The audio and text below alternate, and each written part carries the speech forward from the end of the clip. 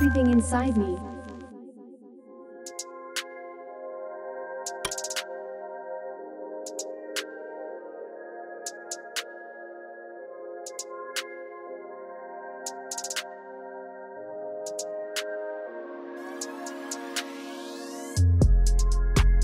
Conditions are heading in the direction that we have been anticipating, and that is not good news at all. Food prices are rising at a very alarming rate, and at this point, even the United Nations is sounding the alarm. Most of my viewers remember the global food riots that we witnessed in 2008 and 2011, and if conditions continue to deteriorate, we could soon be facing something even worse. Of course, this crisis has not emerged out of a vacuum. We struggle to feed the entire world even in the best of years, and for a very long time, I have been warning that we would eventually be facing extremely painful food prices and serious shortages of food in the poorer areas of the earth. But those running things just kept assuring us that everything would work out just fine somehow. Unfortunately, they were wrong. This week, even the United Nations was forced to admit that we are entering very dangerous territory after global food prices shot up for a 12th month in a row. A United Nations gauge of world food costs climbed for a 12th straight month in May, its longest stretch in a decade. The continued advance risks accelerating broader inflation, complicating central banks' efforts to provide more stimulus. Drought in key Brazilian growing regions is crippling crops from corn to coffee, and vegetable oil production growth has slowed in Southeast Asia. That's boosting costs for livestock producers and risks further straining global grain stockpiles that have been depleted by soaring Chinese demand. The surge has stirred memories of 2008 and 2011, when price spikes led to food riots in more than 30 nations. Sadly, global food inflation appears to be accelerating. We are being told that last month's jump in prices was the largest in more than 10 years. Before I continue the video, please give a like if you've learned something.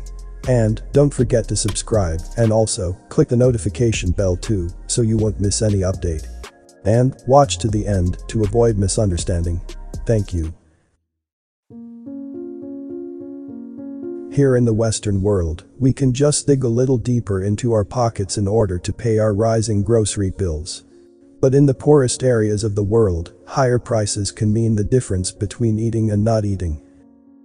Things have already gotten so bad that one UN official is warning that we have very little room for any production shock. We have very little room for any production shock. We have very little room for any unexpected surge in demand in any country, Abdulreza Abashan, senior economist at the UN's Food and Agriculture Organization, said by phone. Any of those things could push prices up further than they are now, and then we could start getting worried. Of course, there are production shocks happening all over the earth at this point. The drought that is crippling agricultural production in Brazil and other South American countries has been absolutely devastating, and a few days ago, I made a video about how the endless megadrought in the western half of the United States is forcing some farmers to destroy their crops. Things are especially dire in California right now. It is being reported that the reservoirs in the state are 50% lower than normal, and water levels are dropping much faster than they did during the previous drought. Temperatures hit triple digits in much of California over the Memorial Day weekend, earlier than expected. State officials were surprised earlier this year when about 500,000 acre-feet, or 61,674 hectare meters of water they were expecting to flow into reservoirs never showed up. 1 acre-foot is enough water to supply up to 2 households for 1 year. In the previous drought, it took the reservoirs 3 years to get this low as they are in the second year of this drought, Lund said. California residents may soon be facing draconian water restrictions, and farmers in the state have already been informed that they will be receiving very little or no irrigation water this year, depending on where they live. Without enough water to irrigate their crops, many California farmers won't be producing much at all this year. And that is really bad news, because California produces more of our fruits and vegetables than anyone else does by a very wide margin. What this means is that food prices are going to continue to rise aggressively. Needless to say, the price of just about everything has been going up these days, and Americans have been doing more Google searches for inflation than ever before. According to Google Trends, searches for the word inflation hit the highest level since 2004 between May 9 and May 15. That's as far back as the data goes. Google charts trends numerically, and during that time period interest in inflation went all the way up to 100. In the end, it is just basic economics.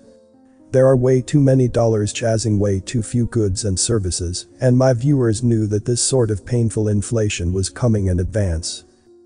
As inflation rises, our standard of living goes down, and more Americans are being pushed out of the middle class with each passing day.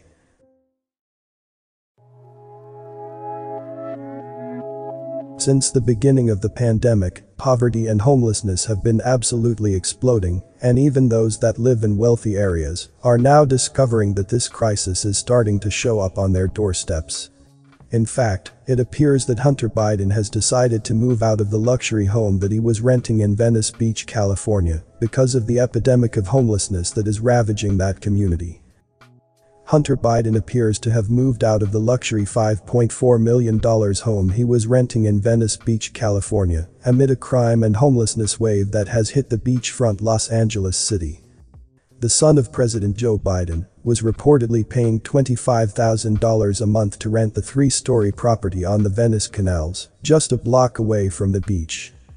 But on Monday, DailyMail.com spotted a moving truck outside the palatial home with furniture being loaded into it. Once upon a time, Venice Beach was one of the most beautiful locations in the entire country. Now it has been completely ruined, and the same could be said for much of the rest of the nation. But if you think that things are bad now, just wait, because the chapters ahead are going to be even more terrifying. Comment below with more topic ideas for me to discuss. As a lot of care and hard work goes into this, likes and subscribe, let me know I'm doing a good job. All is appreciated greatly. You may not agree with everything from the content I post. Apply critical thinking and use discernment to come to your own conclusions regarding the content. Thanks for watching this video. This Everything Inside Me channel, see you on the next video. Stay safe and healthy.